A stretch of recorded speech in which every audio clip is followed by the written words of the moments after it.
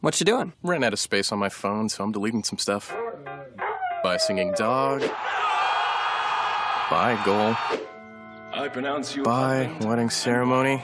Stop. At Metro PCS, you get 2 free phones with twice as much memory. Really? Don't say bye to your memories. Switch to Metro PCS and get 2 free LG K20 Plus phones with 32 gigs when you switch 2 lines. Metro PCS. Wireless. Figure it out. Coverage not available in some areas. Sales tax not included in phone price. Excludes numbers on the T-Mobile network. See store for details and terms and conditions. Blog Talk Radio. Hey kids, it's Thursday afternoon and I was sitting here thinking it was Friday. I don't know why it is, but every time I do my show, I don't know what day it is. It's probably because I'm either too busy or I've taken too much Dayquil, NyQuil, etc. So real quickly, before we get Nikki on the line, I just want to do a couple of really fast announcements, so hopefully she won't mind too much. I want to remind everybody about an event that I kind of will be at this weekend, and I say kind of because I was given a film festival pass, but my beautiful little boys are home, and I'm not going to lie, I'm pretty sure they're not going to want to go to the Women's Film Festival in Milwaukee. So just because I can't be here all the time doesn't mean that you can't be there at least part of the time. Obviously, we all know I'm big on film, and this is actually a women's film festival, which is even more exciting. It's the Milwaukee Women's Film Festival, and I promised Andrea that I would get the word out on this, so this is me doing so. It's called the Milwaukee Women's Film Festival. The actual website itself is www.filmgirlfilm.com. That's filmgirlfilm.com. On there, you get an entire list of every film from this weekend, meaning that the actual opening party is tomorrow at 7 o'clock. So it's September 8th to September 10th. It's at the Underground Collaborative, and for those of you who have been downtown before, you know where the Grand Avenue is. It's the mall. Walk inside the mall, go to the very basement level. That's where the Underground Collaborative is. All 3 days, 8th through the 10th. I know they've got female-based films, period. And by that I mean not every single one of them has a female lead, but I can guarantee you that there's a female presence in all of them. So please make it a point to attend. If not 1 day, 2 days, all 3 days, she'd absolutely love it. I'd love it even more. I can't guarantee when I am going to be there, but I do know that I'm coming for the animated films to take my kids, and I'm going to be screening a few others. So do make it a point to show up there, obviously. That goes without saying. I want to remind everybody I posted up my Milwaukee event, which is my 2-day screening event. I took most of the films I'm showing in New York City, and I brought them to Wisconsin. Why? Because we don't have what New York has 5 days a week or 7 days a week. So that, again, is September 27th and 28th. I will be there both days. I will be hosting all events, and we'll be doing 2 industry panels, 22 films, along with 2 Q&As. So please make it a point to show up. 27th and 28th, that's at Inspiration Studios in West Ellis, Wisconsin. Don't want to forget to do that. And, of course, last week of October at the Producers Club is my film festival, which is Art is Alive Film Festival. Don't want to forget that. So now that I've gabbed on way too much and way too long, let's get Nikki on the line and let her talk instead of me. Have you been listening to me this whole time? Hi. I have, and I'm loving all that you're doing. This is pretty fantastic. It's a lot. It's crazy, crazy, crazy, crazy, crazy. Well, you know, what happens is you're in New York City. We both have been in New York City, and we both have been to see a film. And most people here in Wisconsin, we only have so many film festivals in a year. And so I'm like, you know what, why shouldn't I take the work of my friends here, meaning here in Wisconsin, and then bring it here from New York City to Wisconsin and have everybody see the work that my friends do. I'm super excited to do this. It's a lot of fun. It's a lot of work. I'm very tired. Actually, I'm lying here under a blanket because I'm sick. I'm starting to get a head cold. No. And it's like, well, I get to talk to you in bed, kind of, sort of, if you want to call the couch back.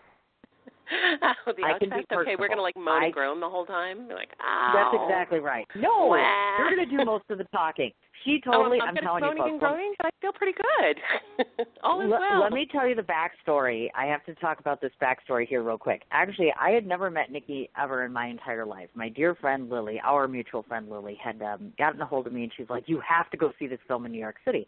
And in those that don't ever get to New York City much, this happens all the time, where they have film festivals, they have premieres, they have screenings and stuff like that, and I'm big on screenings. So I'm like, oh, sure, let's go check this out. Having no idea when I was going to see this movie about Dr. Sarnow that it would change me so much. And not just about the film itself and the book, which Dr. Sarnow has, but in meeting Nikki, because the only thing Lily really told me was, you're going to totally get along with her because she's a musician and she likes to talk and you're going to love the movie and you'll get along fabulously. And we did. And here she is. Now she's on my show, and I'm less intimidated because she's in New York. and I'm here so she can't yell at me.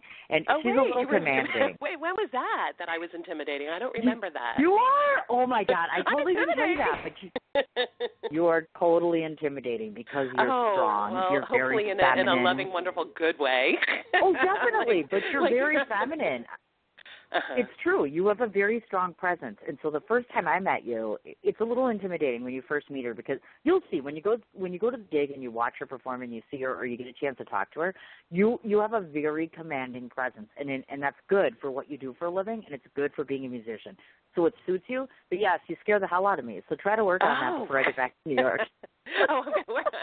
Well, I felt the same way, so that's so interesting, an incredible strong presence, somebody who does a lot, very active and vocal. Wait a minute. Yeah. I'm scared too. Exactly. So I'm like, okay. So I want to start off by talking about a couple of different things because obviously there's a whole lot about you to talk about, but I want to start off, I usually try to start off on the personal side of things because you're not just a musician or you're not just a person in the professional world, you're also a person too. So first of all, I want you to talk to me about the fact, I know that you speak English, but you also speak Spanish and Mandarin. What the heck is Mandarin and how do we learn how to speak it? Because I'm like, what's up with that? Well, you have to live in Taiwan for 2 years, which is what I did. But, sorry. No, everybody in New York speaks Mandarin, Cindy. Didn't you know that? We're all intimidating and we speak a ton of Mandarin. No. But anyway, after I had taken 2 years of Chinese in college, and they said, do you want to keep going with it? And the next course was ancient Chinese literature, and I thought, no way, and just decided that afterwards I would travel to Taiwan for 2 years. So I graduated from college, made enough money during a summer, and then took a plane to Taipei and lived in the city, taught English, learned Mandarin, and luckily kept my Mandarin. Because I'm a musician, Mandarin is a very musical language, mostly tonal, not a lot of grammar, which is great for me because I really stink at grammar. And it was really easy for me to speak that particular language. So, and I've used it ever since. I don't use it quite as much in medicine, but I live close to Chinatown, and I get to kind of build bridges speaking Mandarin. So it's pretty great. Well, thank you. I appreciate that. Only because of the fact that I'm like, let's just go find out. I have those books because, I'm trying to learn Italian, so I'm like, I'll get a book learning Italian. So do they do Mandarin for dummies? Like, can you, they literally, probably have a million ways to learn it, whether it be a Mandarin for Dummies or a Berlitz or whatever. But, but hard to learn, in country not speaking, that's for sure. So a lot easier if you happen to get someplace. And Taipei's a wonderful city, great food, great people, very open. It was just a fantastic place to be for 2 years. Actually, originally I was only supposed to stay there for 3 months, and then you realize that you couldn't learn enough Mandarin to be fluent in 3 months.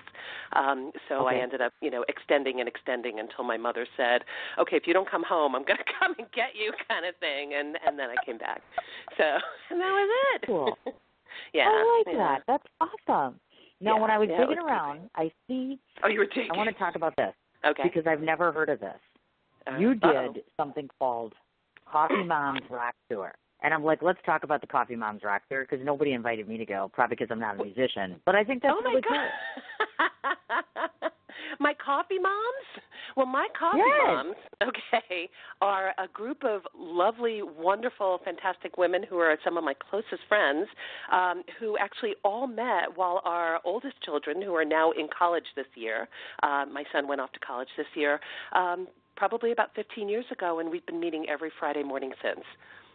So that is the Coffee Moms. But, so we just, we love each other, and we're kind to each other, and we're just a group of ladies that, happen to meet every Friday morning. So those are the Coffee Moms, and, what we're trying to do is almost make us into a rock group, but we're not really. And the Coffee Moms have a wonderful T-shirt with all the places that we spend Friday mornings. So we go to a different place. I did. Yeah. It's pretty awesome. Yeah, so that's my Coffee Moms. Look at that. She's a Coffee Mom. So it's almost like I'm thinking like if you took Carrie Bradshaw and her group of girls from Sex and the City and you took away the sex and you took away the drinking, you'd kind of have the same the thing. Booze too. Right? Just a bunch of caffeinated moms. Yeah, that's pretty much so what cool, we are. We're having a really good time, and we're going to a lot of different places. We have one coffee mom who is a chef, and so she's always scoping out the places for us, and and we get to go to new places many Friday mornings. So it's been fun having this ability to just meet the same group of women every week. That's I feel like you have to make time to meet people. Like, so a lot of people who I don't get to see consistently, I actually meet them the same time each month, like the first Sunday of the month for 2 hours or whatever it is. Because if you put it in your schedule, then your family somehow expects that you're going to do that, and then you expect and they expect. But other than that, right. Trying to figure out a random time to get together ends up being just really hard. And I think nowadays, especially with the way the world is going, we need to really figure out times to be together and stay close. So, amen. So that is one way. Amen. I do. I agree with you 150%. Yeah. Now, I'm going to have to put you on the spot, and I wish I was in New York because I guarantee you her face is going to be 18 shades of red after this picture. No! So when I post, it's coming. Wait for it. So I post you up on my page, and oftentimes I'll put a whole, I'll put up all my shows. As you saw for this week, I had the 3 different shows, and your picture is on there. So, of course, my dude friends are like, oh, she's got to be single. Well, here's a hint, folks. Wait for it. Yeah, she has a husband. So I just wrecked half of everyone's night now because you're not single. So tell us a bit about, obviously, I have not formally met them yet, but obviously your children, Lily and Adam, and, of course, your husband. We want to talk about this a bit because I'm big on this. On my show, I'm like, people don't seem to get, when you have a regular job and you're a musician, et cetera, how instrumental sometimes it is to have a loving and supportive family that nurtures you personally, which means professionally you're in a better capacity. So tell us a bit about the family, the kids, and, of course, the husband, because she's not single. I said it again, not single. No, I am actually not single. I've been married for 20 years, August 17th, to a wonderful man named Ted, who is, very different from me in many ways. He's a homebody. He's the one who takes care of the kids. He's the one that does all the cooking and shopping. Really, I have been able to do all that I can do because, Ted is here and stays here and is very, very solid. And also doesn't get, jealous or intimidated by what I do and the big life that I'm going for. So it's a pretty great thing. And I have these, 2 really fun teenagers. Adam, who just went off to college. He's at SUNY New Paltz right now, and he's really great. We just recently came back from a mother-son trip. We went to Dublin and Scotland. We were in Edinburgh for the Fringe, which was really, really fun. And and my daughter Lily is also a singer, dancer, actor, and she's at LaGuardia right now in 11th grade. And I think things go well, especially with them as teenagers, because I don't have any expectations that things are going to be bad. And I think that we as people somehow believe that teenagers are going to be difficult because, they have their own minds and they're going out a lot and doing their own thing. And I just assume that everything's just fine, and whatever we come across, we're going to figure out together. And, I try to stay really quiet and not give a lot of opinions and stay as close as possible. So it's been fun. I have a really good time. I'm silly and stupid, and the stupider I look and act, the better things go. And, the second I try to sound, either important or smart, things start going bad. So that's how that goes in my house. And it's been fun. Listen to that. That's cool. Now, is Ted creative in any venture, meaning like singing, painting, et cetera, or you're more the creative and he's... Yeah, no. Ted is a finance, business, accounting kind of guy. He's a straight shooter. Yeah.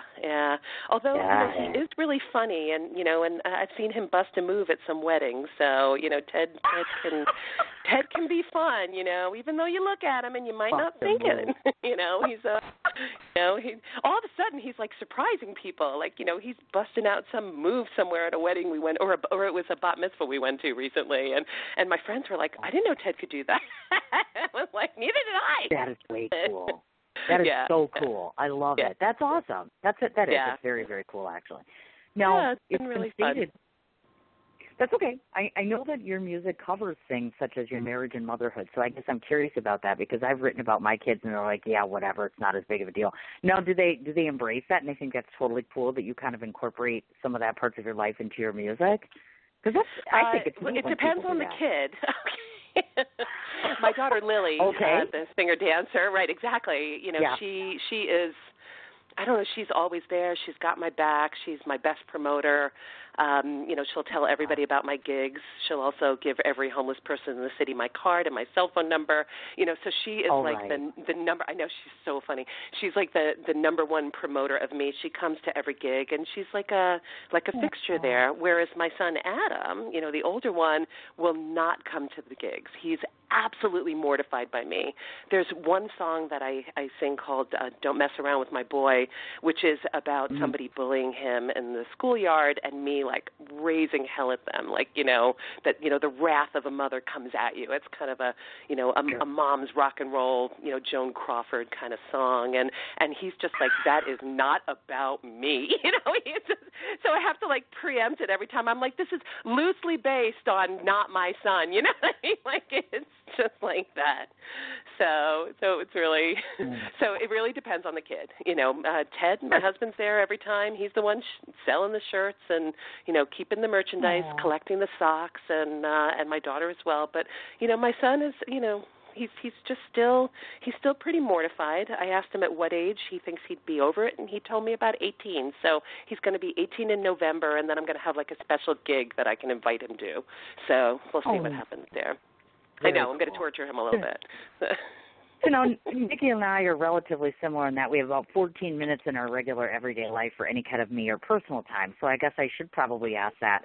It's very important. I don't think people realize in the music business or even in the creative business, I've often said how important it is to make that me time, even if it's 10 minutes, half hour, whatever have you. Sometimes you need to disconnect.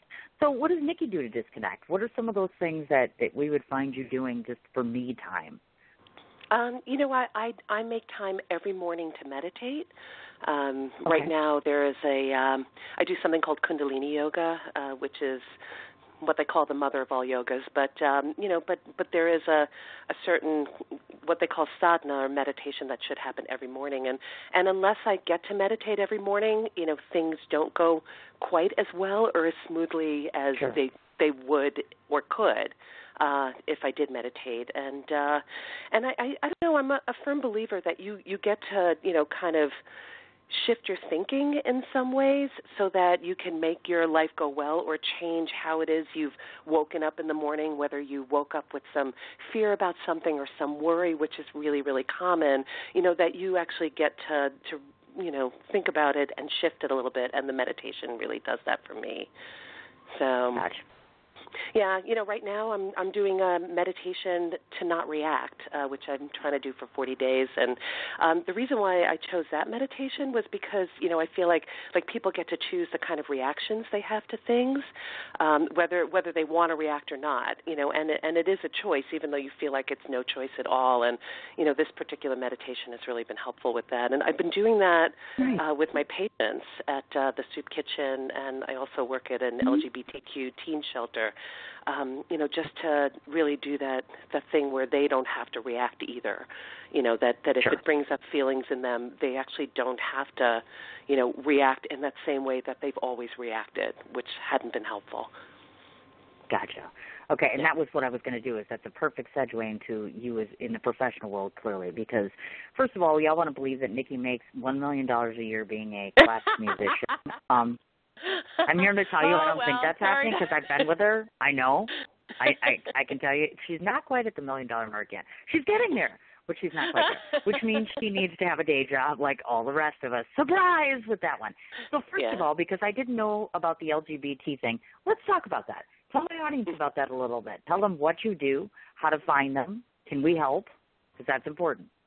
Oh, that's interesting. Yeah, I mean, I'm working at a a center called Ali Fournay, which is an LGBTQ teen shelter, and I'm seeing patients there. I actually have a medical office within the shelter, and I go there with case coordinator, a social worker, a psychiatric nurse practitioner, a nurse, and a medical assistant. And we have a full team that goes there and takes care of these young people who have been nurtured so beautifully by this particular place, Ali Fournay. And it's an organization that you definitely have to look up if you don't know it. So I see patients there, and I also see patients at a soup kitchen on the Upper West Side, as well as some patients on the street. And, a couple of other things. I teach at a free clinic affiliated with NYU, and I also teach at a residency program. So I'm kind of all over the place. I always say I'm the homeless doctor because I basically don't have a place that I can really hang my hat, although there is an office, but I'm so rarely there. So. Oh, no, I understand. I totally get it. Now, please explain to the listening audience, because, of course, they've not met you. So when we speak about being a doctor, now you see why I'm afraid of her? She's got doctor on her name.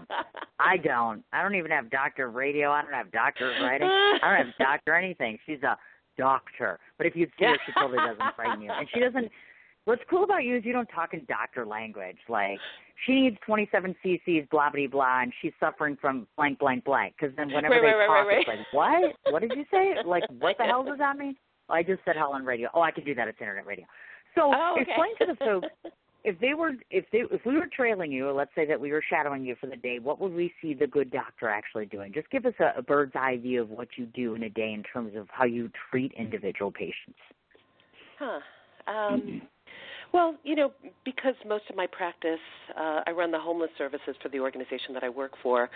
Most of my practice are kind of at places where, people who are either uninsured or don't have places to live congregate or, somehow meet, like the soup kitchen on the Upper West Side called Broadway Presbyterian Church. Shout out to that soup kitchen because they call it the soup kitchen to the stars. They get a lot of fresh produce from many farms that kind of glean whatever's left and give it to them for a CSA as well as for their food. And Chef Michael Ennis is a wonderful chef who actually chooses to be at that soup kitchen. So just to let you know, they're serving a couple of hundred meals 3 days a week, and they're doing pretty fantastically. But what would end up happening for me is that I would come there, pass a large group of mostly guys and some women, and head to my little office in the back of the soup kitchen with my team, and people would sign up to see the doctor. And it's not only the people at the soup kitchen, because word travels very quickly if you're a doctor for homeless people and provide free care. So the whole homeless population of the Upper West Side basically knows where I am, probably at every moment. But and they sign up to see me, and then I'll see just about anybody for almost anything. I'm a family doctor, and I'm a bit of a cowgirl, so I try to take care of as much as I possibly can independently without having to send people to other places.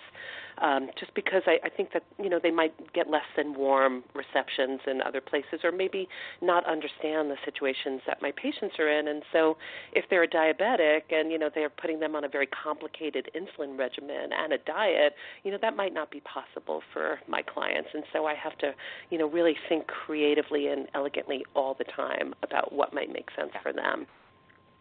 Gotcha. I'm also trying to incorporate a lot of, alternative and integrative therapies. And so, this meditation that I did to not react, I would do with a group of people if I could, or if anybody was interested. I studied acupuncture when I was in Taiwan. And so if somebody comes in with, some kind of muscle something or other, and, they're not interested in going on, Motrin and a muscle relaxer, I'm happy to do acupuncture to relax the muscle if they need be. I have a couple of homeopathists that are coming with me just because there are so many kind of autoimmune diseases that I can't really do very much about, and lots of just lots of things that Western medicine, just doesn't have a vocabulary for, nor an ability to take care of in a way that, that would be helpful to some people depending on what it is. I mean, I think there are lots of great things that Western medicine does, but there are also lots of things that they can't do. And, I need to provide the ability for my patients who normally wouldn't get that ability to have that. So I'm constantly trying to get them things that somebody who might have insurance or might have enough money to get can get.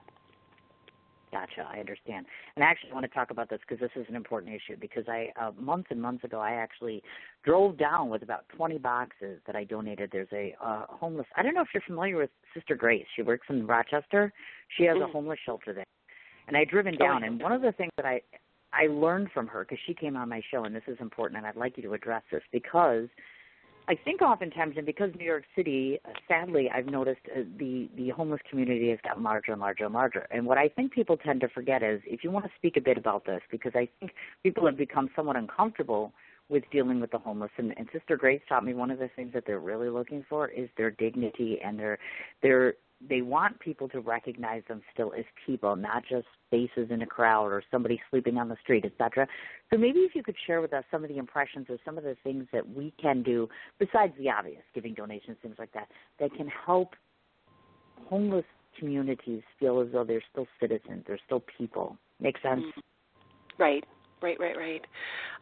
That's an interesting and kind of deep question because it's hard to do moment to moment as you're walking in the street, especially either if you're trying to get somewhere or you're feeling, frightened or threatened or whatever it is. So my feeling is that if you have any opportunity to talk to somebody, so if you end up going to the soup kitchen and volunteering there for a while, or, have the ability to really kind of get to know some people, I think that's really helpful. I know that there are other people who kind of adopt people that are living on the streets, who they see consistently and, might give them either some food or some clothing or a jacket or a blanket and just get to know that person a little bit. I think that you'll be able to tell that that people don't actively choose this situation.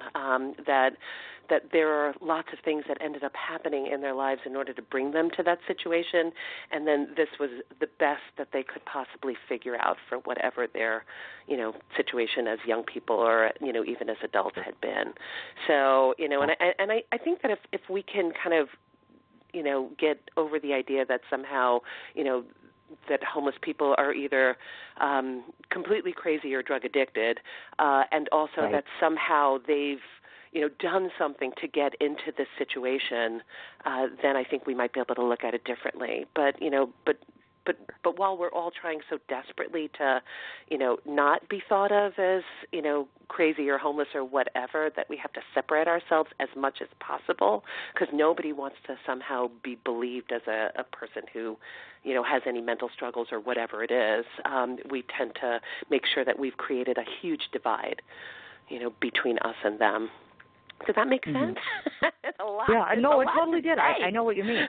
But I think we nowadays in today's society, we just take for granted some of the things we have, that we have a home and that we have heat and that we have certain things that people walk around day in and day out that are so desperate for, and now we're living in, sadly, God help them all, but tons and tons of friends who are being hit by natural disasters left, right, and sideways. So it's so crucial, folks, if you're listening, remember how lucky you are.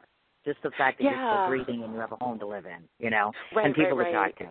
Except for those and that scared I never you. take anything for granted. Anything. Amen. Yeah, no, seriously. And I think the other part about it is that I also don't believe that I in particular deserve all that I have, that I have this thing because I deserve it. I just happen to be really fortunate enough to have been born in this situation, as this person, in this iteration. You know what I mean? Like I could have been born, I'm a Jewish woman. I could have been born in the 20s in Germany. It could have been anything, so I don't have these things because I deserve it in some way.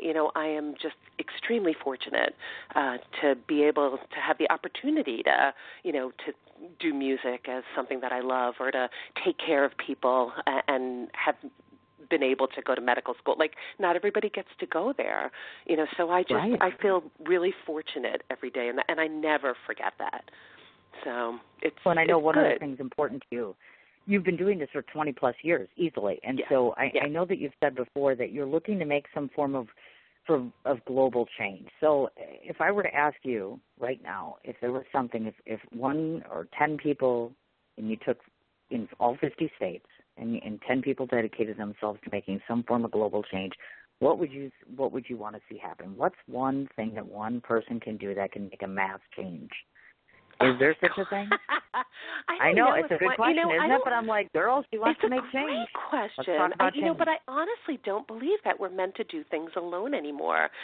So we as a collective group need to figure out how to get together and really fight for what's human. And so, I think that we should have a universal health care system in this country. Like, it's criminal that not everybody has health care, and we somehow have decided that some people deserve it and some people don't, at the expense of what this health care costs and all the poor outcomes and all the insecurities that it costs people. It doesn't make sense to me. It's just a very particular kind of greed that we need to just remember that we have to keep fighting for. That there is a particular truth about this that we just have to, keep knowing that we're heading towards.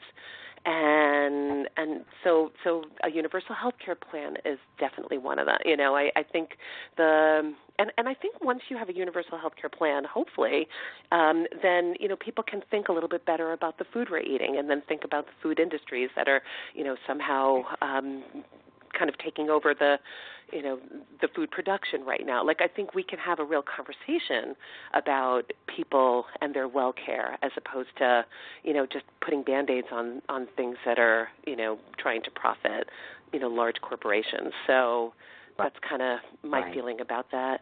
And also just, you were talking about this before, there are, 40,000 people who are homeless and in shelters in New York City. I mean, it's just, it's unconscionable, and that's not including the people that are actually on the surface or out on the street. It's just amazing to me, how many people are out there and how we can let that happen as a collective country. Like, it's just, it's just mind-boggling. Oh, yes, it is, without a doubt, absolutely. And before I forget to ask Miss Doctor here, because just so you folks know, she attended both the New York Downstate Medical Center College of Medicine, but she also went to the University of Michigan. So this I find interesting, because your BS is in microbiology. So I'm like, how often does this woman really use microbiology? Not that I know what the heck it is, but it sounds important, so I guess we should ask. How often are you using that microbiology? Are you implementing that in your life? Well, I mean, I use it once in a while because when I'm at my office and I do have a microscope, I'll look at different fluids under the microscope and then make a decision about how I'm going to treat. So, but I think any of us can do it. So microbiology was just kind of an interest that I had in college, and a science that kind of headed me in a direction where, and originally I wasn't going to go into medicine. I mean, I took a lot of time off after college, but heading me into some kind of healthcare field. And that was just and I had a really great lab partner who ended up becoming a boyfriend, and he somehow got me through all the really hard labs. A great lab partner that I was fooling around with. Oh, my God, thank God for him. He's the guy that, ended up in Caltech, and he was, the real smarty. I was just like, okay, I'm going to do this. I'll just keep going. He's like, I'm not that smart. I'm just kind of here. I know. Not like him, though. I mean, he's the guy that can, see the electrons around the corner. I don't know. It was pretty crazy. I get it. Well, I have to, before I forget, and we play a song of yours, one of two, because I have two that I'm going to play today. I wanted to ask you this, because my daughter actually is young. She's at UWM. She's in her third year, and so she's trying to study to become almost like a Dexter. Remember that show? Only not a serial killer, we hope. She's doing that whole blood splatter analysis thing. So any good advice for her? Because obviously it's not like becoming a doctor, but this whole thing is weirding me out. And I'm like, she's working a job, she's going to school, and I'm like, I want to try to relieve some of that pressure for her. So, is there any kind of easy step for her to kind of take some of the stress off? Because there's so much studying and so much stuff to learn, and she gets a little inundated. So I'm like, well, who better to ask than Dr. Drew? Tell me again. Explain Nikki. That one more time. Because I'm not quite understanding. So when she's in college now, she's essentially going to be that person that analyzes blood. So, for instance, let's say there's a crime scene or murder scene. So she's going to do something like that. Yeah, that's what it sounds like from what her major is. And I'm like, she seems to keep saying, oh, I'm fine, but I just feel like she's flooded. So I'm like, is there any way, if you can remember back when you were studying and dealing with all this. Any good tips or advice for a youngster at her age? Because she's a whole 22 now. And I'm like, if I can do anything to try to find out how to make her life easier, so who better to ask than Nikki? Nikki has the answers for everything. Oh, is that it? Wow. That's I'm so putting her on glad the spot right there. Oh, my God. So you better have that answer right now. God, well, being a young adult is really hard because it definitely feels like you have to figure everything out, and everyone's telling you all the time that this is the best time in your life, and you still don't know what you're going to do exactly and where you're going to live and who you're going to be with. So it's really hard to begin with. I think that thing about really listening to somebody fully, so if she's giving you where all her stress is, and you get to really listen to her without taking on her worry and her worrying about making you worried, I think that's pretty helpful. So that's the best I can think. So good. And maybe go for a jog. Wait. I get it. I do. I totally get it. Yeah, I'm just being a mom right now, and I'm worried. No, totally. College, and you get to be a mom. Yeah, and that way you get to call you. me and be like, oh, my God, my daughter. And when she calls you, you could be like, yes, honey, I'm right here. Oh, my God. You get to do all that screaming away from her so she doesn't have to take on your stress and your worry. I have to admit, I'm maturing, and you know how that is when you've been a long-time mom, because I was like, okay, because she brought another boy over the other day, and I'm like, oh, good God, now she's bringing another boy over. And she brought him over, and then I come to find out that apparently she's already 22 and dating men that I would date. Like, literally, he has all the same qualities of my ex, and I'm like, oh, no. She's now starting to date the men that I'm not dating anymore, and I'm like, no. Oh, my God. Yeah, I'll definitely have to call you and yell at you first. I know, right? You'd think she'd learn from me, but yeah, apparently she's taking on a little too much of mom. Okay, we're going to play the first of two songs so that I have time to play two different songs. Which one are you playing? I don't even know what you're putting 70 songs. Yeah, I'm about to get into that. I'm going to give you a little segue here.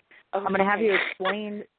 There's one of two songs, and the first one I'm going to play because it's totally rad, because the first time and then the second time I watched it, not only did I smile both times, but I'm like, oh, my God, did she just say that? Because, of course, we're going to play the rap-id response. Oh, no, no, you are not. Yes, I am. Oh, because I can. It's my show. Come on, you're trying to get this out there, aren't you? You're on radio, 60,000 people. I know. I need that particular song, guys. I do need that to go viral, and not for me necessarily, but for the young people that are listening to rap music that is so incredibly disrespectful to women. And the reason why I wrote that song is because my son was listening to some rap. I can't remember. Was it I'm not going to say the name because I actually love rap music. I mean, I was listening to Arrested Development. I love that stuff, but but he was listening to it, and all of a sudden everybody. Am I allowed to say a bad word? I can? Oh, hell yeah. Okay. Oh, yeah, okay. You just said hell.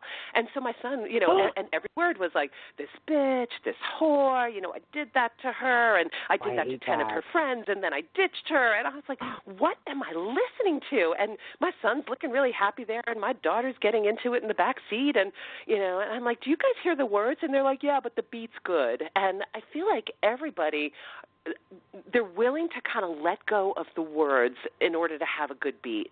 And I'm like, well, how about I put in some good words here and tell people what they can say to me and what they can't, and put in a good beat so somebody can listen to my good beat with words that I think are very empowering for young girls in particular. Because even if somebody says they're not listening to something, it's still coming in. The message is still there, that we are somehow an object for the use of others. And I needed to contradict that as best as I possibly could. So who better than a mom rather than a young person or a young girl to do that? And so that's why I wrote that. But it's not necessarily indicative of all that I do. So, Well, no, but we do want to get it out there for the reasons of, like I said, when I watched it, I was like, oh, my God, she just said that. And it's totally a Nikki song. I'm like, if you knew her, you guys, you would totally know that this is totally her. I can't help myself. Okay, so I'm going to give you a 2-minute and 20-second break to rest your mouth and my mouth, and then we will play. This is Rap-Id Response. So let's take a listen.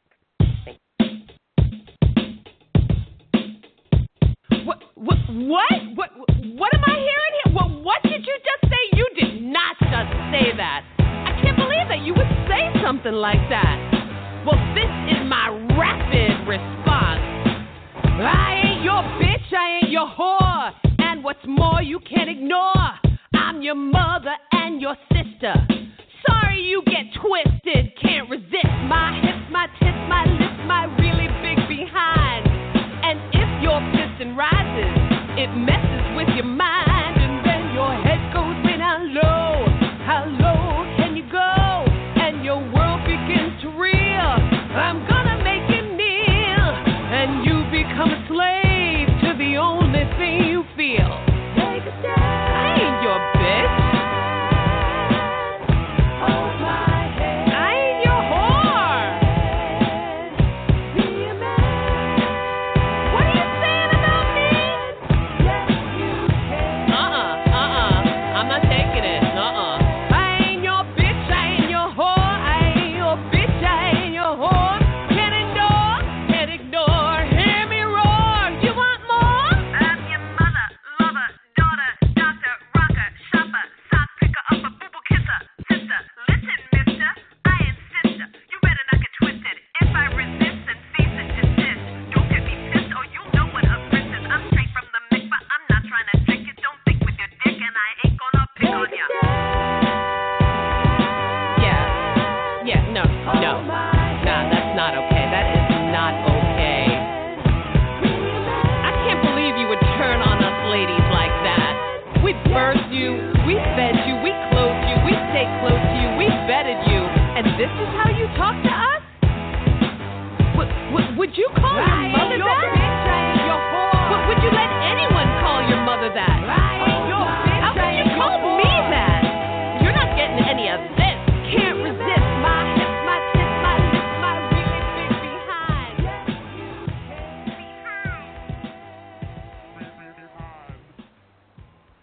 So now I played that, folks, for a couple different reasons. First of all, to promote you to go to her YouTube channel because before I open up my mouth, I should double check. So is it actually posted up online so you can watch the video? Because, folks, you really should see the video because it adds so much more to the song. Not that the song's not good, but you need to see what she's doing, which is the posting of the signs and seeing all that. Plus, watching your it's so you. Your mannerisms, the way you talk, I'm like, this is so Nikki, it's scary. So that's why I guess I should ask. Is it up on the Bronx? Is it on your YouTube channel so like people that are listening can go to the Yeah. Okay, got it. Yeah. Okay, got it. And we'll tell you where and to you find can that click on it through my website or, just go to Nikki and the Human Element YouTube channel. But I don't know, did you I'm sure that you saw after all the interviews that I did with guys. I did. Just kind of having them say what it is that they love about women because I really didn't want to come in with a negative thing. I wanted to just, because people, when asked to do the right thing and when asked to think about, how it makes somebody feel, they almost 100% of the time will do the right thing. And every guy, I went around the city, just a quick shout out to the guy who did the video. His rap name, because he's a rap artist and pretty fantastic, is M. Smia. And I call him Patrick because I'm like his mom. And every person we spoke to out there loved to say wonderful things about women and really just, revered women and not in that way like, that you think that they're, there's something to be taken care of or watched over, but in that very powerful way. And I just needed to get that message out. And you did well, I have to say. And you did it very much like yourself, meaning that if you knew her, folks, you would know it's a powerful message. It's done in a short frame of time, but it's very well done, and I'm not going to lie about that. I'm very, very impressed with it. Now, granted, if you don't like the swear words, well, that's too bad, I guess. But that's all part of the equation. Because she's making a point, it's one of those things. So we want to talk about this now. I was just copying the swear words that I heard. And just another quick shout out to Rob Talby, who is my wonderful, recording engineer, producer, kind of co-conspirator, and, in all of the songs that I record, but in this one in particular, like he really helped me kind of identify my inner rapper, and, taking my Bronx roots out and really, doing it old school, and I really appreciated that. So just a quick shout out for him. Yeah. That's cool. Now, I want to talk about this because you've said before, as we started to talk about, which is we want to talk about your music covering 4 different areas. Obviously, we said the marriage, motherhood, also medicine, and music. So talk to me a little bit about, because I'm a writer as well, so oftentimes I'll go to a bar or I'll go to an incident or an incident will happen or something will inspire or move me enough to say, you know what, I have to put these words on paper and do something. Of course, I don't know how to do it musically. So let's talk a bit about your process, meaning some of the best ideas. Have they come from the best moments or the worst moments in these 4 parts of your life? And why is it important to you? I get the motherhood, the marriage thing, but why are all of these 4 areas so important to you versus, some of the other artists that are out there that are singing pop songs or singing other songs that are just fun dance songs and stuff? Because you're pretty type specific about what you want to cover and how you want to cover it.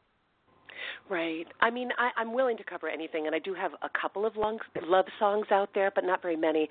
Oh. I mean, there are a couple of them. I don't know if you've seen them or heard them yet, but they are definitely there. I'm just trying to, portray a person who just has a life, and what I mean by a life is that, I'm not falling in and out of love at every moment. My heart isn't breaking at every second. I'm not being traumatized all the time. Like, I have a good life. It has its struggles, but it is good.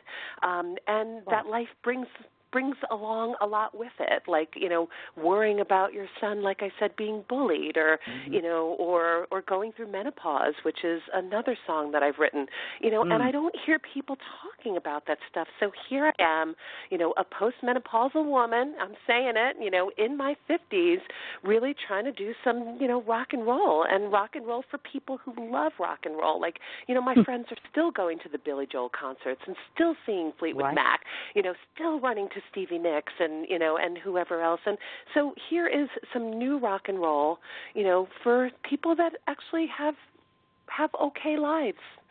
My lives are going well, so that's so awesome. Yeah. So I was just wondering if you could do a perimenopausal song, since we all know, if you listen to my show, that I'm seriously in perimenopause and not liking it. Okay? Here's a hint. There's nothing fun about this except I'm short, fatter, uglier, lost my sexy, and I get hot after I drink wine, and even more hotter apparently after more wine. Oh my God, it's frustrating. It's like, seriously. So funny. That's your impression of you, but that's so not my impression of you. I mean, you are just like. Well, thank you. So, I think. No, seriously, like, you are just so out there and fierce and sexy and wonderful, and and I'm sorry that that we women have gotten this message that either the second we're going through menopause or if something is shifting in our body that we're not okay anymore, and and I'm trying to embrace that. But you, my friend, who do a million things and who are always redefining yourself and doing wonderful things, that's all your stuff, where perimenopause It is my stuff. I'm working on it. I'm like, I know. Yeah, if you're 30 and you want to go out and wine and dine me, that might help getting that little sexy part back. Because I'm like, maybe I should take a 30-year-old. That'll cause its own problem. You've got 60,000 listeners, so you can ask. Yeah. Oh, boy, yeah. Maybe I shouldn't throw that out there. Let's X-nay that one right now, folks. I'm too damn busy to have a love life right now between all this stuff going on. It's like, oh, my gosh. But, no, I give you a lot of credit for tackling, because some of the things that you seem to want to embrace are very similar to the things I do, which is taking on things that aren't necessarily the popular part of the group, but need to be said, need to be dealt with, need to be talked about, because everybody goes through them at one point in time or another, which is very, very cool. Now, I want to talk about, because, of course, she's not just a singer, but she's also a guitar player. So I don't know a whole lot about your background in that. Were you self-taught, or did you actually take lessons, or how did that come about? Well, it came about because originally I had another band. So I had been in bands for a long time, mostly cover bands. I was in a Pretenders cover band called Mickey and the Tattooed Love Boys. And then I decided that it really didn't make sense for me to play other people's music. I needed to play my own music. Sure. And so I had a really fantastic band called Disorderlies with a Y, and a wonderful guitar player who really, I think, kind of helped this band move in the direction that it was moving, but he had to leave the band for personal reasons, and I realized that I couldn't actually play my own music. So I could hear my music in my mind, I could sing it out for him, he could translate it into the musical wonderfulness that he could translate into, and then I'd have a song. And so when he left the band, I realized that I couldn't be left without the ability to, write my own music, put it into, musical guitarness, I don't know if that's a word, and then also teach it to other people that would be playing in my band. So I went on this furious crusade to learn how to play the guitar, and I am like a monster right now. Like, I've got that guitar in my hand almost at every moment, and, just really working on making sure that I can play and not just play a little but play really well. And it's amazing what practice will do, because like I said, I have that guitar in my hand all the time, and I'm sitting on the couch while the kids are doing whatever, and I'm going through all my major scales and minor scales and skip scales and whatever else, and and I don't even just want to be a good chord playing rhythm guitar. Like, I'd like to be able to kick out some leads anytime I want and shred, if I feel the urge to at any point. So that's kind of been my guitar process, and now I have way too many guitars in my New York City apartment. I'm like, I've got a Fender, I got a Gibson, I've got 3 acoustics. It's just a mess. Wow. Yeah. That's awesome. That is. Yeah. Only because I always have I always bow down, as I'm doing right now, and you can't see me, to those that can play music, because clearly I don't know how. I mean, I have absolutely no ability in that regard. I can write all sorts of wonderful things or do radio or whatever, but I can't do absolutely any of that stuff. So it's refreshing to me that people can actually take up something like that and learn how to do it, embrace it, and take things away from it, spiritually or soulfully, which is very awesome, which is what you've done, clearly. Now, I know that you're in the process of working on a new album. I want to talk about where we're at with that, meaning in terms of how long do you think it's going to be before you release something, et cetera. What do we expect to see from that work? Right. Well, I gave him a shout-out before, my recording engineer / producer, Rob Taubey, and what we've been doing is we've been getting together 2 hours a week to record.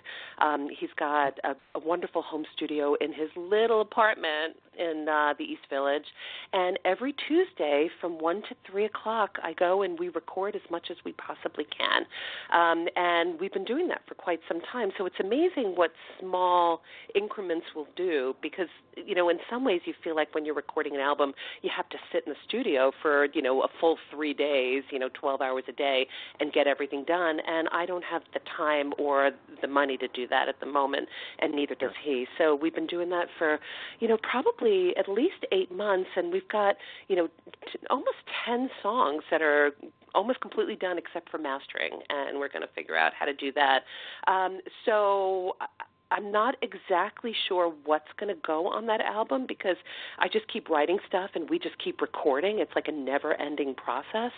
I know, it's like, but at some point you have to cut it off. You're like, okay, I'm done. But it doesn't feel like there's any natural point to cut it off. But there will be at least a 6 to 8 song CD coming out at some point soon, and I don't know exactly when that is. But the music is being released online, so it's not being denied to the world. But the formal album release has not quite happened yet. So, and I'm hoping that whenever I do put it out, or even if I figure out how to, sell the songs that I've already put out, that I'm going to try to start a fund that helps my clients when they're housed, because I found that, for the clients that do get housed, they don't have enough money to actually build a home, so they're still sleeping on a mattress on the floor. They might not have pots and pans to truly cook for themselves. They might not have, reliable and good bedding, or even a change of bedding. And so, I realized how much it costs to actually start a home, and I don't think there's a lot of funding for that. So I'm hoping to somehow, use that money in order to create some fund for people that are housed, or something of the like. I'm not 100% sure where it'll go, but luckily I make a reasonable enough living that I don't have to use this money in order to make a living and to survive. So I can put it towards different uses. Okay. Any luck on, or are we thinking it might be before the end of the year, so you get it out before Christmas time? I'm just curious. Yeah, no, I think that's a possibility. I don't want to pin you. I mean, if it's no. No. Okay, I mean, I have a gig coming up, and and I'll probably have one more before the end of the year. So September 27th, my band Nikki and the Human Element will be at Rockwood, which is a great venue on the Lower East Side, 196 Allen Street, for anybody in New York or close to New York. That's the 27th on a Wednesday, 8:45 p.m. And it would be great to see everybody. But so that's this one, and we definitely won't have it out for them. But I would probably say, early next year. That's okay. That's a safe window. Yeah. Good. Okay. I just wanted to make sure because I don't want to put a time limit on it. Well, I agree with you, good. but it's one of those things. Okay, good. Right. Now, next question for you, because obviously, of course, and I will mention the gig at the end of this, but I wanted to do this. What I think is so cool is that at every gig, she also uses it as a gift giving, so to speak. By that meaning almost like a literal fundraiser, because I know that you've collected over 1,000 pairs of socks. So my question to you is, so you think you'll enhance at some point in time, like, and say, okay, at the next gig we're going to collect, bring us a pair of pajamas or bring us a pair of shoes or whatever. Do you see this kind of extending out, or maybe having a yearly event where you do something like that? Do you know what I'm saying? Yeah, no, I totally hear what you're saying. The reason why I collect socks is, there's a particular story behind the socks I had there is, I know. A story meant for radio. So I had a patient who came in on a cold, cold, wintry day a couple of years ago, and he had frostbite. And it turns out that the day before was one of those a little bit warmer days that were wet. And so his feet got wet, and then at night it froze. And so he sat there in these kind of frozen socks until he could see me the next morning, and ended up with frostbite. And I thought if he just had another pair of socks to switch to, then he probably wouldn't have had this problem. And so I just decided that, that any gig is really, a time and a place meant to collect something for other people. Like there's, no reason to have so many people together just for yourself. So, it's always some kind of fundraising event. And so I had been collecting socks for a long time, but they're easy. You could buy a pair of socks and put them someplace, and they don't take up a lot of space. And, I'm in New York City, so I don't have a lot of space to store things. And people seem to like to give socks. Socks people give cute little fuzzy bunny socks. They love it. Really warm socks, nice knee-high something or other. It's like, if you look at my website, I've written these sweet sock stories about, how my patients just love them and had taken them, some of them would hug them to their heart and be, like depending on how fuzzy they were or not. It's very, very, very sweet. So the socks. And the other thing that I did collect was reading glasses, just because as my patients age, they'd been having a hard time, reading consent forms and being able to read whatever they needed to fill out. And so I just would end up giving them my own glasses whenever they needed it, and then I would end up not having any glasses. So I just decided to ask for some reading glasses too. And people love to give. If you give them something specific to give, they love it. And I bet you didn't know that by coming on this show, you were going to be giving gifts, too. Did you know that? No, I thought the gift was you. I do. No, I give out surprises all the time. So at the end of the show, you're going to find yourself surprised. Just wait for it. Not here yet, but just wait for it. I'm waiting. Oh. Well, you're going to have to wait a little bit longer because we have a couple other things to cover here. So since you're talking about significance of stuff, and this is really super important, because one of the things that really gets under my goat, because like right now, if you follow me, you already know that I have my bug in my bonnet about three particular things.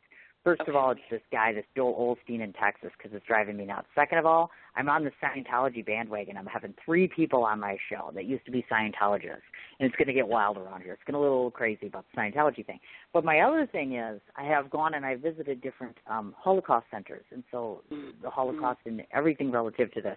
So I want to talk about pictures, because I know that this particular song and video were inspired by Nazi propaganda. I think you were mentioning something like that. So please tell your listening audience about pictures and how you were prompted to put that together, because I think it's important. Oh, interesting. There's a couple of different prompts.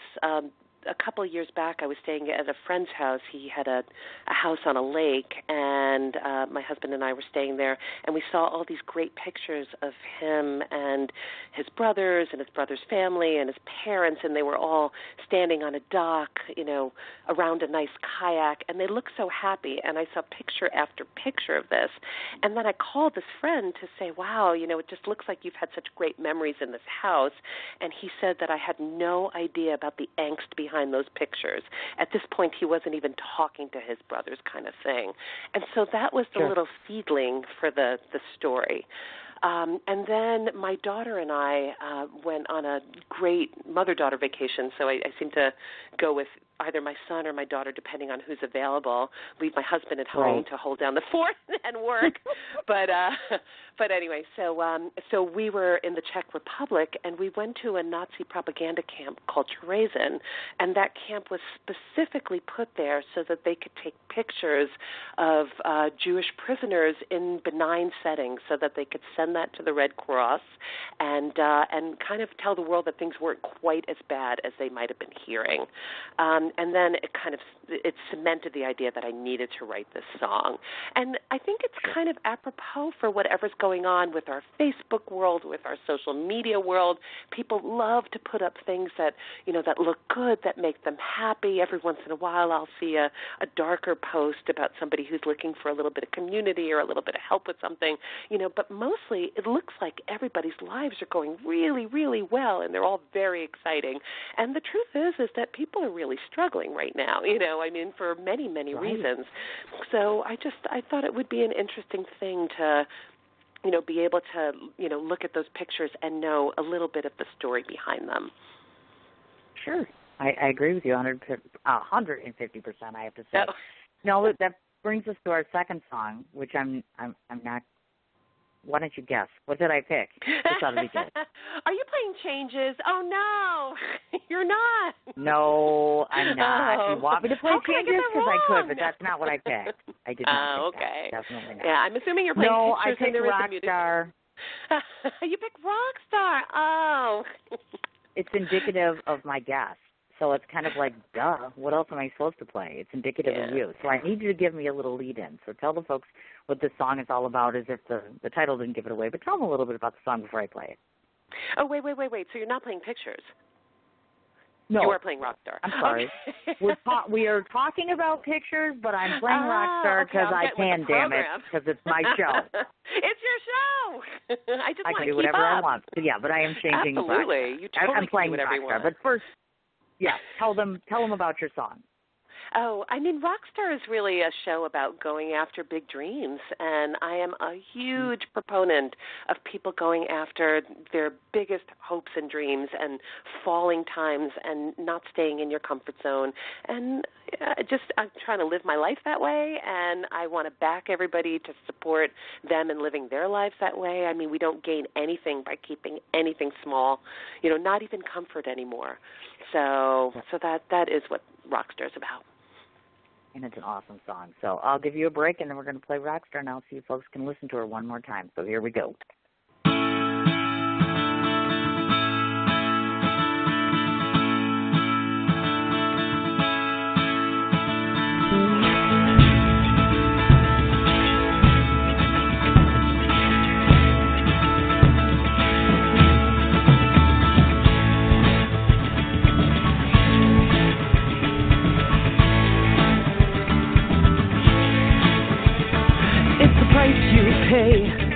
For living really big gets in the way.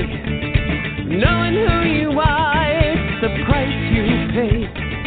For taking what you want, they hate you for it. Living a good life, oh. Going for the dream and fighting for yourself. Rock and roll, being a mom or something else. Going for the dream, fighting for your life. Sometimes painful, always worthwhile. Oh, let it be. What went wrong? Look in the mirror and sing your own song. I'll be brave, show you all of me. Just be you. Let's set yourself free.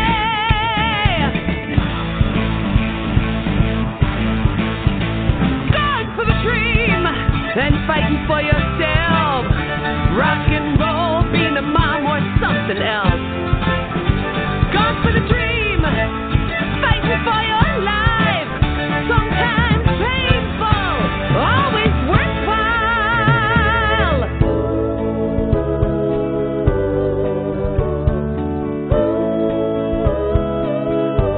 Planes fly high, leaving in a double line. Open up your arms.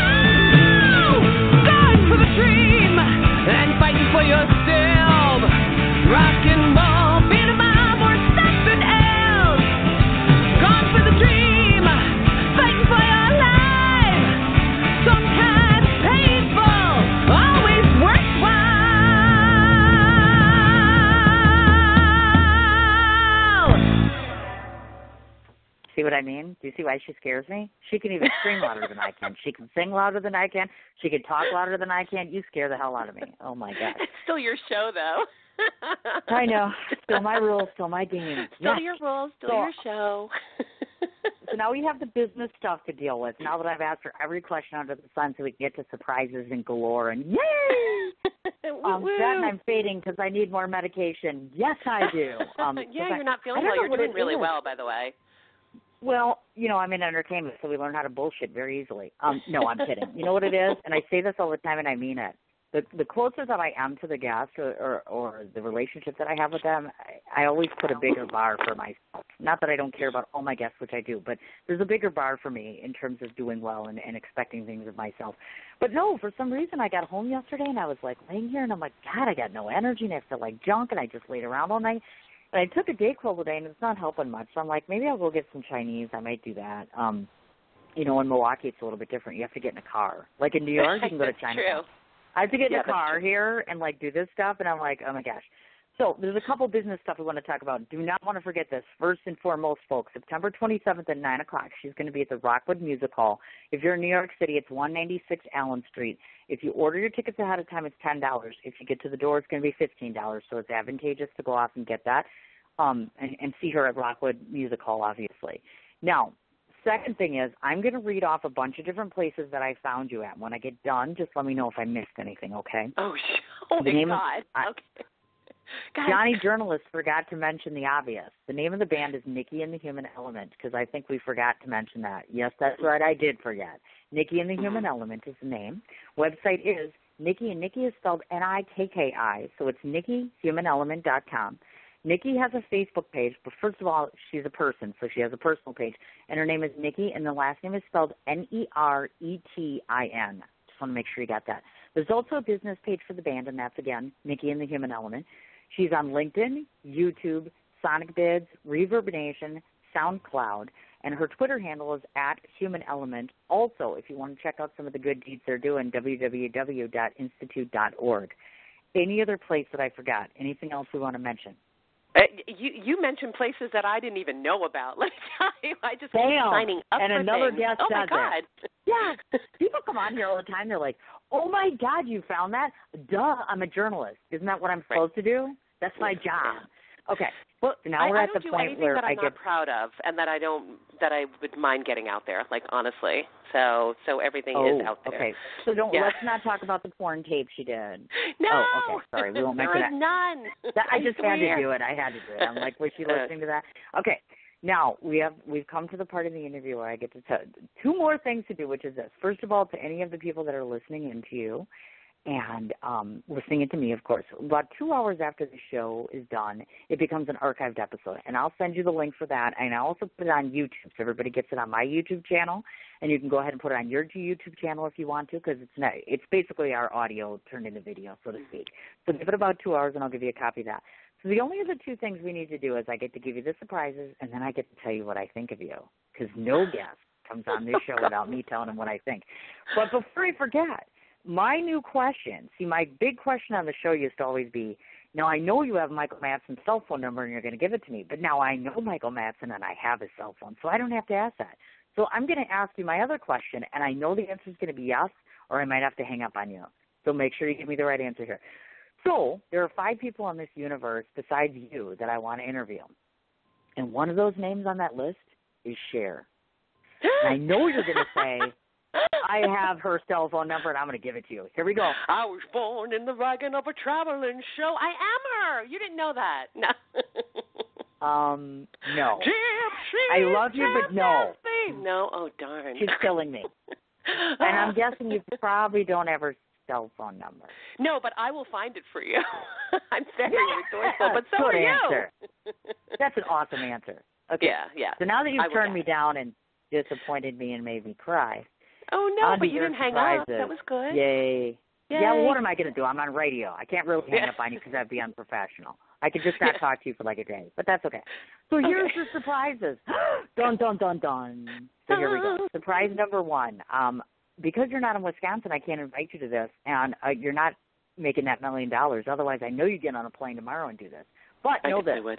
September 27th and 28th, I'm doing a 2-day. A lot of the films that are at my film festival in New York City, I'm screening here in Wisconsin. So I did like a little mini event. So at the end of this month, I'm going to be showing all these different films, and I'm going to be doing a little Q&A, and we're doing a few fun things here, obviously, just to get my people here in Wisconsin to get to know my people in New York City. So I got to thinking yesterday, well, let's do this. Let's do a twofold. So here's what we're going to do, Nikki. When I do my little two-day thing, I'm going to collect things like socks, and I'm going to bring a whole 2 or 3 boxes to New York City with me. Oh, my That's God, what I I'm love going to do. That's number one. Oh, my God, you're going to have to pay for extra baggage, but I love it. That sounds great. Thank you. I'm going to drive there, smarty pants, because I have my own film festival, so that means I got to sit in the stupid car for 15 hours. Yeah, thanks, Cindy. God. But I'm willing to do it because guess what? Cindy. I got socks and I got clothes and the homeless don't. So if the least I can do is collect socks at a 2-day event, I'm doing it. Okay, Number 2, it gets better. It gets better. The grab bag gets better. I'm excited. So I was sitting and thinking to myself, I'm about as broke as a joke as you all. However, I think this is a good opportunity, so let me finish. So it just so happens that I'm doing this film festival in New York City that I think you might know about. Yes, folks, it's the last week of October at the Producers Club. And conveniently, I seem to have an open slot for someone to come and play for an hour during the event. Not the open jam, but actually a band to come and play. And I have about $5 I can offer you, but in return for that, you will be meeting 20-some different directors that do take music for films and all sorts of networking. You get to see me, and we get to do a sock drive a second time. Because then we'll collect them right there in New York City, too. Okay. But you can mull that one over. You don't have to definitely say no, yes or no. You can think that one over. So I'm like, okay. That would be absolutely awesome. Okay, so that's number 2. That'd be like asking me to marry you on, on it's TV. kind of like, do I want to make that commitment? Like, but what are I'm you like, going to say? Well, exactly. So I want you to know that I'm trying to benefit your cause immensely, just because of the fact that I don't totally really think it totally doesn't take more than, 1 or 2 days to rally a bunch of people together and say, hey, let's get a bunch of stuff together because this is important. You are really doing very important work, not just with your music, but you're trying to make a stand. So I'm like, okay, this is awesome. Number 3 is, I was just wondering if a few times I could show your video at my film festival. Oh, my God, I would love that. Oh, that would be fantastic. Is that okay? Oh, my because God, here's yes. the thing. Every time I'm showing a film, I'm showing the screener for Reliving Maryland, and that's Marilyn Monroe. So I'm like, of course, I'm going to repeat show it like through a bunch of different showings before we show films. I'll show that. But there is space for me to easily show it 3 or 4 different times. So I'm like, let's get that great. done. Oh, my God, I love Isn't this exciting? You're talking about Look the at rapid that. response. You didn't even know it, so did you? exciting. You come on the show, and I it's didn't know like that the Christmas. gifts could be It's this like good. Hanukkah and Christmas, all Wait, wrapped I need up in 8 one. then. And I'm 8 not of even them. Jewish. I am not even Jewish right now. You could be. Definitely. Thanks. I love you, too. Yeah. So now the very That's last a high thing we're going to do. That is high praise. Thank you. Yeah. The last thing I get to do is I get to tell you what I think of you. And this is the only part, by the way, of the show that is not scripted. I do not write this. That means it's right off the cuff, and it comes right from the heart. And so that's why I think it's most important, because folks have not met you, so they don't know you, and I've had the blessed good fortune of doing so. So that's the last thing I get to do. So now that you've had your surprises and your wonderful interview, and I still have a voice, I'm going to tell you what I think of you, because tomorrow I may not have a voice for my next show. So these are my thoughts and impressions of Nikki Neretin. So she can just sit back and listen to this. As I mentioned to you folks, the first time I met her was a very unexpected day. It was right after Gay Pride, actually, in New York City. And I met her, and I was just so delighted to sit next to her, and we embraced each other in terms of we spent time together. We went out and ate afterwards, and it was a wonderful experience. Now, let me tell you what I've learned from her. She is one of the few people I met in New York City, and granted, this number has gotten so much bigger since time has gone on, that just immediately, here's my number, call me if you need to, call me if you need anything, how can I help you with this? That, my friends, is a rarity, because let me tell you something, it's not very often that you come across people that are giving of their hearts and their heads. By that, they keep you in mind, they keep you in heart, they're willing to extend themselves to you with basically absolutely no benefit to you. So that was the first thing that I noticed. Second of all, she's god-awful beautiful looking. So she's got that little raspy voice thing, and she's damn pretty, okay? So just so you folks know, when you meet her, she has that presence. And by that, what I mean is that her beauty radiates from outside to inside and backwards and sideways. She's an absolutely beautiful butterfly. That's what I would call her. Why? Because she composes music that has messages to it that touch your soul and touch your silly side. That's what I call it, too. She makes me laugh. She makes me cry. She makes me feel like I'm a better and more empowered person just by being around her, whether that's on the phone or in an email or a text message. One of the things that touched me most is the fact that she's dedicated her life's work to help everyone else but herself. That whole selflessness totally makes me believe that she has a soul that shines 24/7. If you don't go to see her on the 27th of September, I'm going to try to use all of my bag of tricks to have her come at the end of October.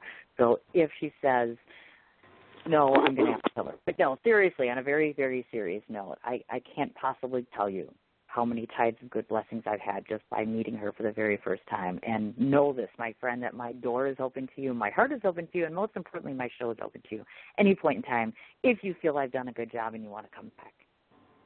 That's what I think of you. I'm about ready to cry. I mean, I am. Why do people come on my show and cry? Come on, folks. Put it out.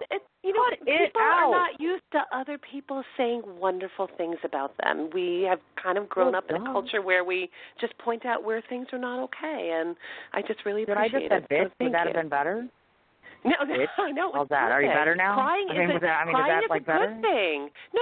I'm all for crying. Let me tell you, if it doesn't mean anything to you, then you won't cry. But this truly meant something to me, so thank you. I totally understand. And like I said, that's important that people know that because there's another side of you, and not everyone gets a chance to see that. So please know that all of that is very true, and certainly mull it over. Think about the festival. Think about that stuff. We'll have to talk about how to coordinate putting the thing on a disc so that I can show it. And if you want me to show it in Milwaukee, that's fine. I can show it in between screenings too, but you got to get me a copy because I have to be able to have a copy to show here in town before I get to New York City, of course. And certainly don't be a stranger because obviously I don't know if I can make it the 27th. I don't know if I'll be in New York, but if I am, I'm there. You're not going to be in New York. You're going to be there. Yeah, you're going to be doing your film festival. Oh, I just said it. Duh. Well, obviously a bit my thing. Yeah. But you could be here with me if you send me the rapid response to play. Then you could tactically be here rapping away and doing your little absolutely. saying the word bitch. I have like a Google Drive thing. Yeah.